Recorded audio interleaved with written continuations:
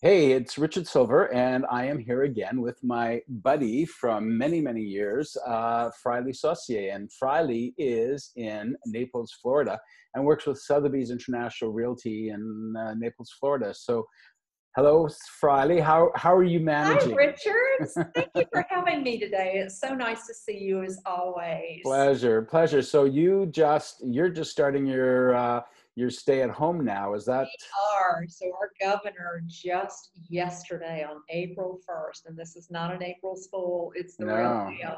He's ordered a stay effective midnight tonight, which I won't get into politics, but It's probably a tad overdue for that to happen. yeah, a little bit late to the table, I'm afraid. Yeah, yeah. Yeah, yeah, So we're past our second week here at home, I think. Well past our second week at home.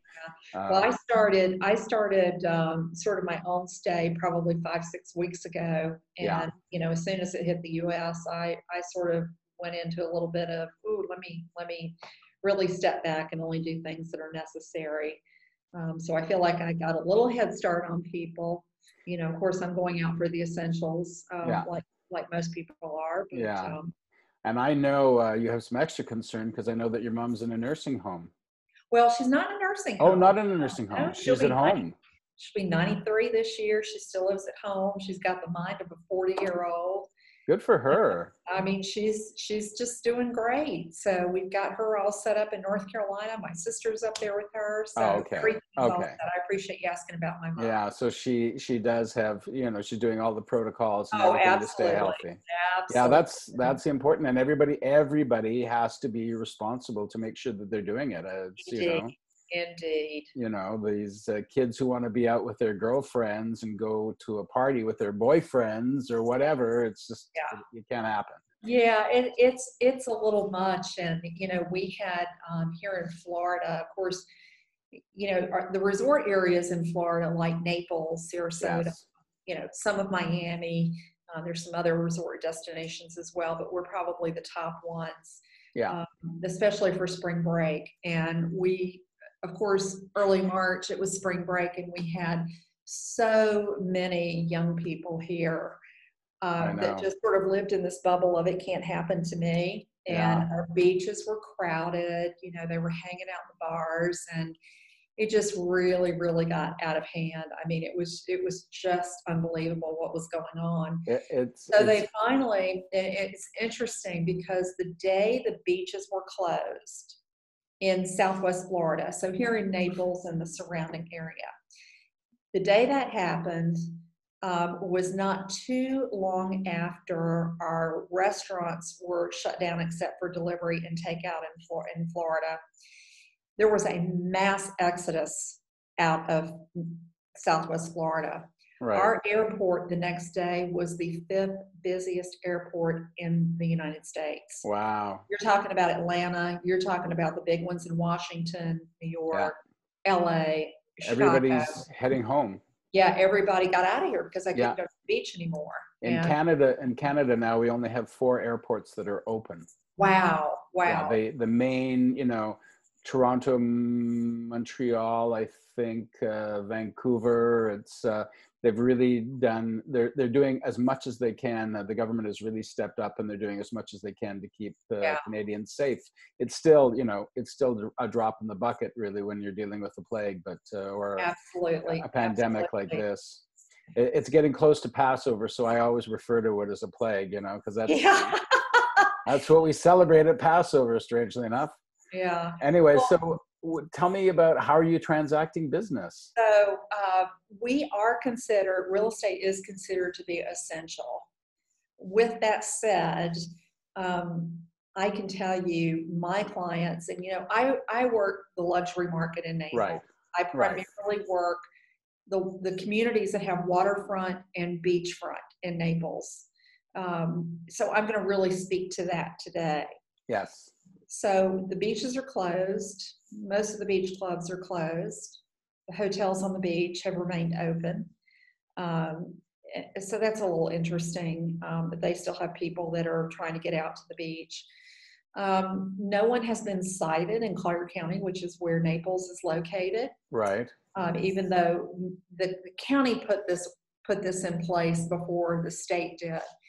And so no citations as of yet, but if you were caught violating any of these ordinances, it's a $500 fine and you can spend 60 days in jail. Wow. And they have already started releasing people from jail that were just about to get out to make room for the people that could potentially be going in over this. Yeah. So it's kind of interesting, but our market it was just like one day at the blink of an eye, everything came to a screeching halt. Yeah. And I actually, I looked at some numbers for March of last year to March of this year. And just to give you an idea, in the $1 to $2 million range, we had 38 contracts go pending in March of last year. This year there were 21.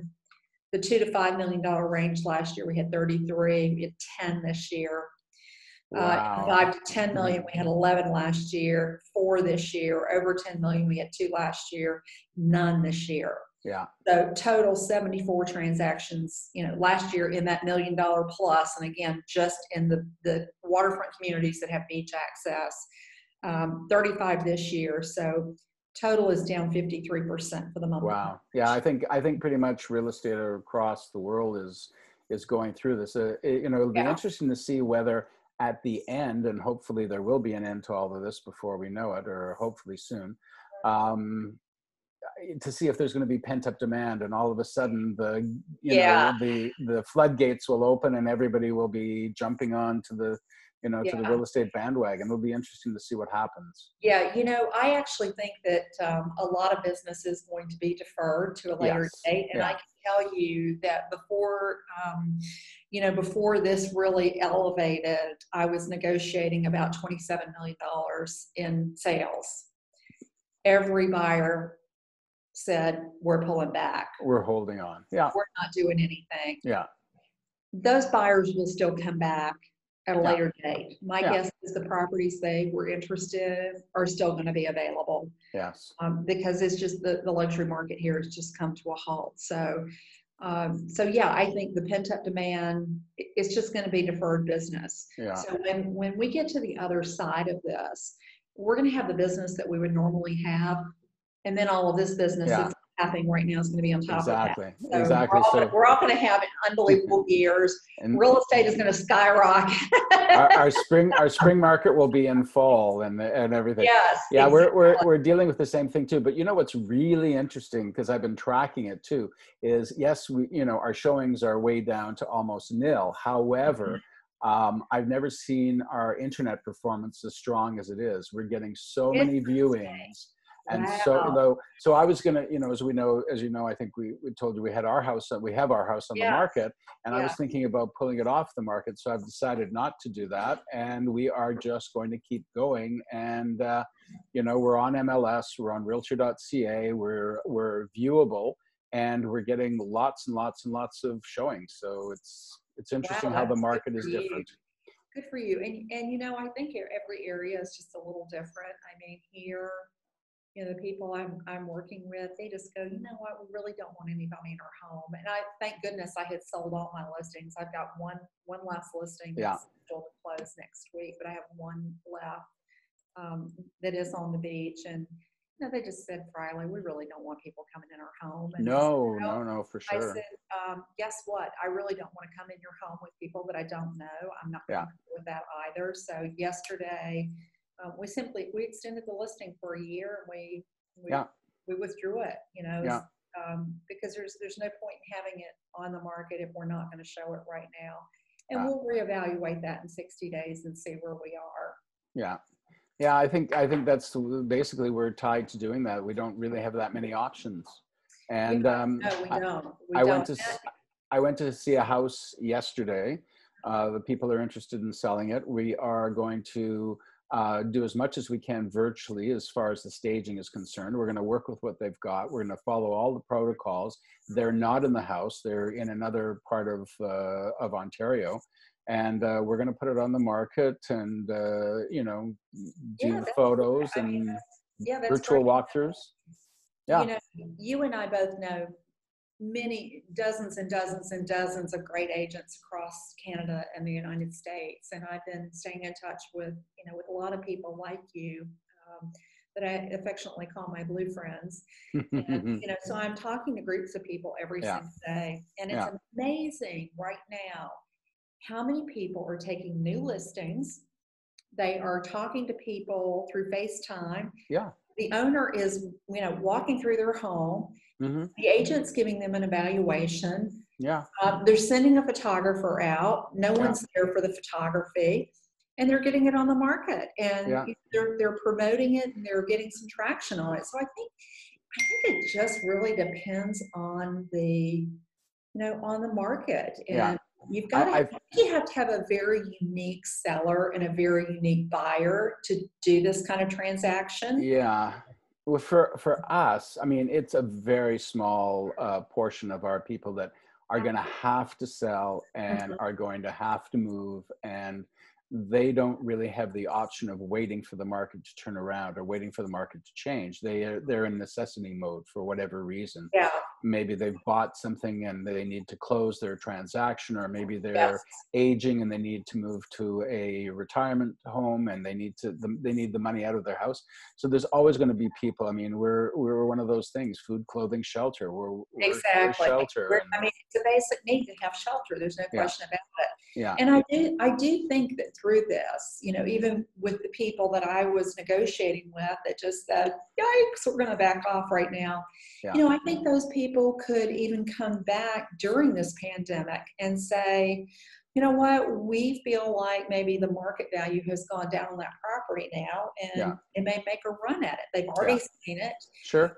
The services are available to get inspections done, have a take place. So I think those are real possibilities to happen. Yeah. Yeah. I mean, we had somebody very, very interested in the house. They're concerned about their jobs. If they get some sort of security about their jobs, they'll probably want to make an offer, which is fine. And I'll do, we'll look at it. Let's not sell it. Your house is so beautiful. I know. But I can tell you, it's very interesting now. There's 3 of us who are here in the house, and it's a good sized house. And there's always things to be done. Thank God, everybody's home now. The services that we used to hire to do them are not available at the moment. So we're doing them. We're doing them. Yeah. A big, as I said, this is now my new best friend, Lysol. There you go. There you go. We should have bought shares in Lysol. We should have bought shares in Zoom, and Well, anyways, I bought Zoom last year and sold it when it peaked. Oh my God! It peaked again, sold it again. So Zoom has served me very well, but I've used that platform for many, many years. Yeah, it's a great platform. Yeah, and I know now there's some questions about security and so forth, but I think we have a lot of people using Zoom that don't know all the ins and outs and how to set a meeting ID and passwords and all those kinds of things. Right. So I think some of that is probably operator misunderstanding. Exactly. We're actually doing our Seder next week. Our Passover Seder is going to be on Zoom.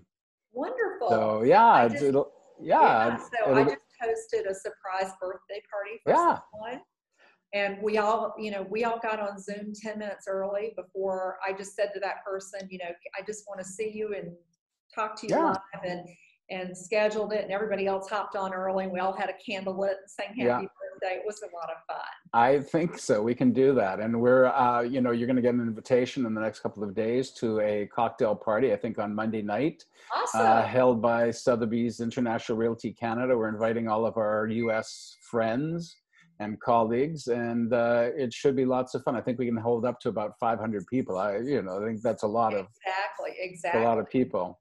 Yeah, well, that's great. I always love coming to the parties in Canada. Of course. You guys are such an awesome group up there, especially in Ontario. Thank you. So listen, again, it's Friley Saucier. Did I say it right? I hope I did. Yeah, of course you did. Of course. Anyways, and she's in Naples, Florida, and you've heard about the market that she's dealing with and how she's dealing with the coronavirus. And I just want to say thank you very much again. It's always a pleasure to talk to you. I love you. It's always a pleasure to see you, Richard. We have a great fun. So big hugs. You go, my friend.